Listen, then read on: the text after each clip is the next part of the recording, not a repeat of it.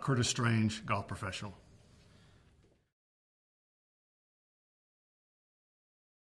Like you play any place else. You practice, you prepare, you practice, you get emotionally invested in it, and then you go out there and do the best you can. There's no secret to it. It's, you have to prepare and then hope for the best during the event. Well, those who play the game understand that every golf course has its challenges. This is no different. You know, you have to drive the ball straight, you have to iron it well, and you have to putt well. But the event makes it unique. The event makes it even tougher than it really is.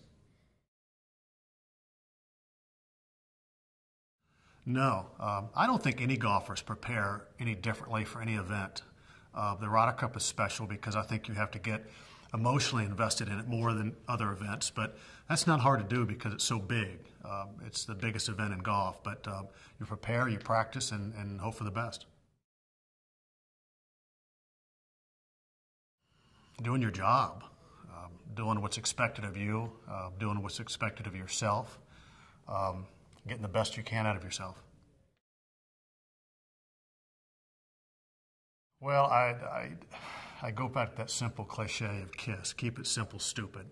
I think sometimes we make it overcomplicated. It's if you prepare and work hard, good things will happen.